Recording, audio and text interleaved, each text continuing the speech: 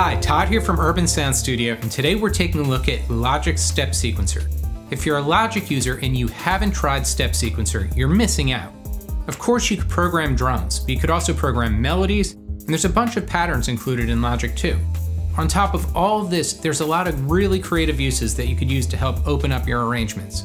So let's get started by taking a look at how to get started with the basics. I'll show you some creative ideas, and then I'll let you take it from there. To begin, let's create a software instrument track. If it isn't already available, open the library by clicking the top left or hit the letter Y. Select any electronic drum kit to load a drum machine designer and a suite of effects. We will see later how we could create our own kit. Right-click or control-click the lane in the Tracks View window and select Create Pattern Region. Click the Preview Speaker button to start running your step sequencer.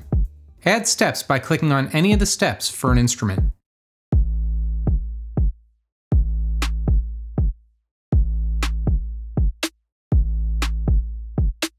Click and drag to populate a bunch of notes at once.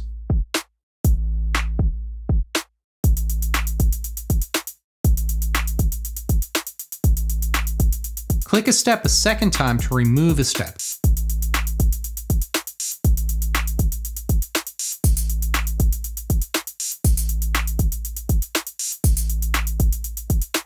On the top right, we can set the length of the pattern.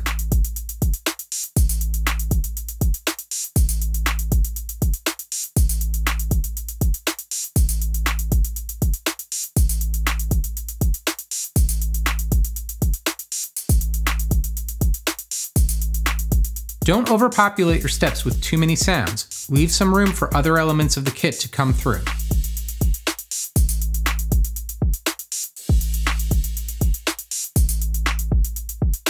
Click the disclosure triangle for any sound to get additional sequencing options. We can adjust velocity so the volumes are not all the same.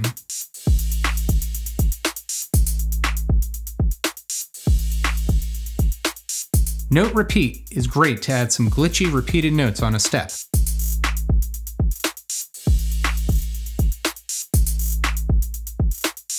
We aren't going to change the octaves, so let's have this lane set to chance, which is the probability that the step will perform. This is an easy way to make a loop have variations as it repeats.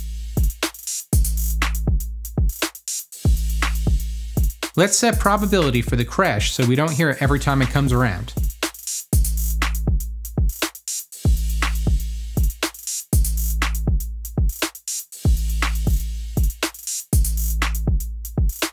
We can still add or remove steps while the lanes are open. Just use the top lane to turn steps on or off for a sound. We can also set the direction that each lane performs. Let's have this one first go forward, then backward.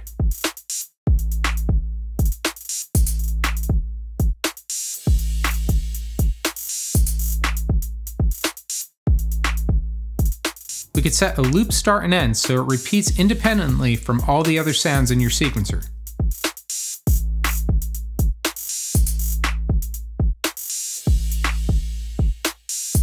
The step rate determines how quickly that row plays the sequence for that particular sound.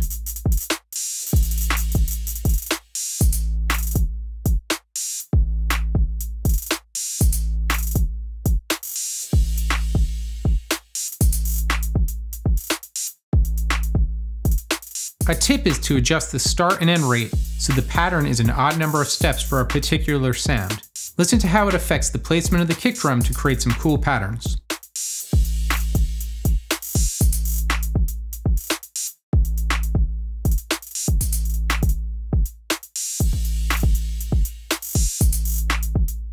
Do it to a few sounds and you get some great polyrhythmic loops.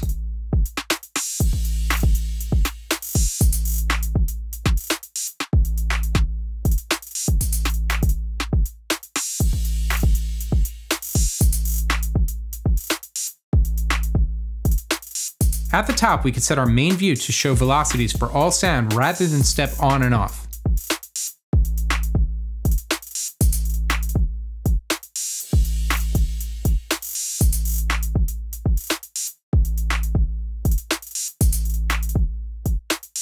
This is great to fine-tune sounds while the sequencer runs. You can also have it alter any other lane for all sounds. Let's adjust the chants for some sounds.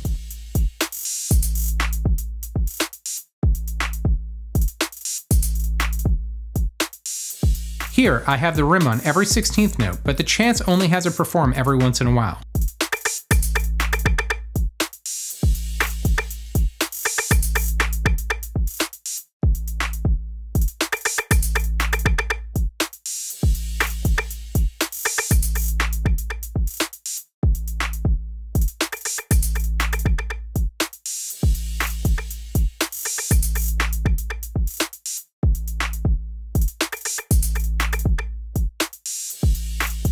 And by changing the octave for the rim hit, I get some super cool sounds.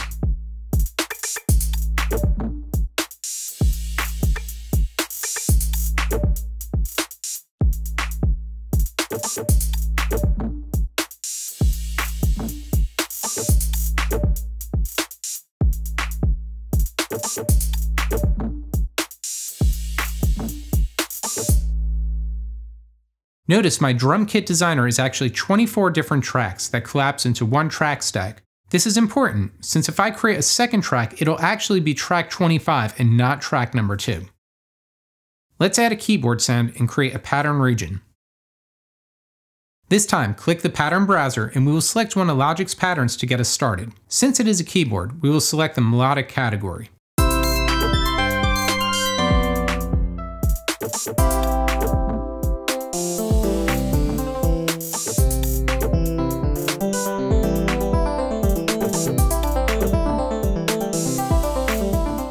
This one is good to get us started. Now click the inspector so we can adjust the pattern key.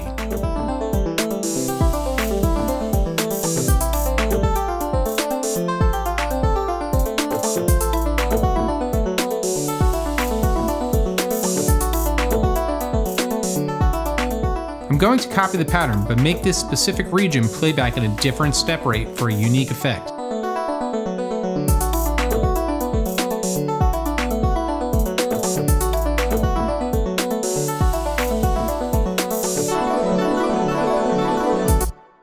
That's a cool transition into a new section, so let's copy our drums and keyboard regions to repeat after that measure. But this time I want the pattern to play back in a minor key.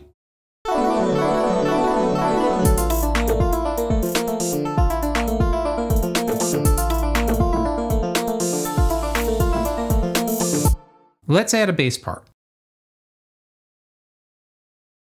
This time we will use the browser to find a good bass pattern.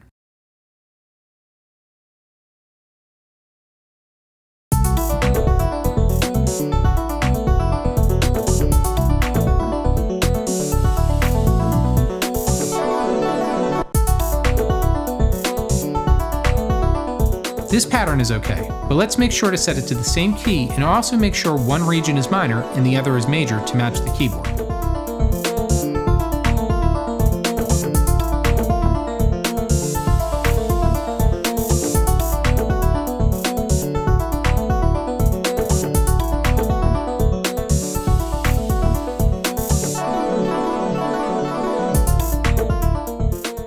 Let's use a pattern to have the second drum region be totally different than the first drum region.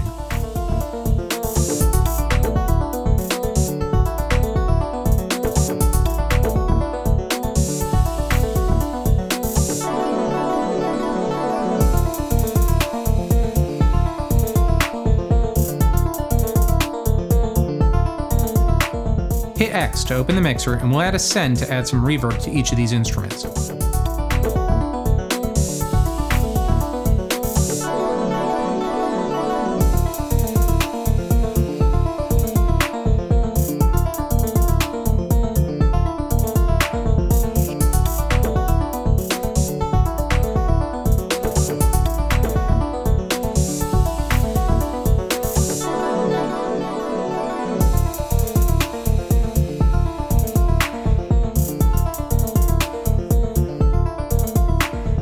Now, let's see how we could use our own samples to create a drum machine designer instrument. I have some samples from a sample pack. Let's drag the 4 samples I want to the tracks region and we get an option to have them added to a drum machine designer. All the work is done for us. Like before, let's right-click to create a pattern region. Now add your steps, just like we did before.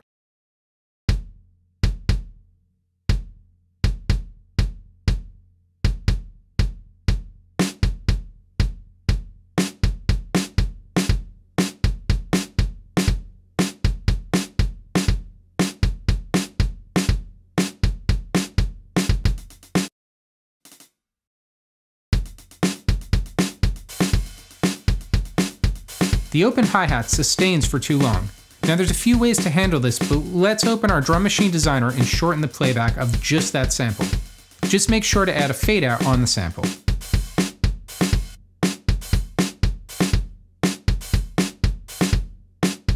And now you have the ability to sequence your own samples with the creative tools we used earlier.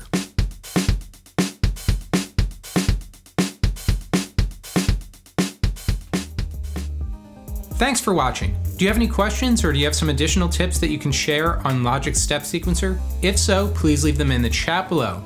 And as always, please help support the channel by liking the video and hitting subscribe.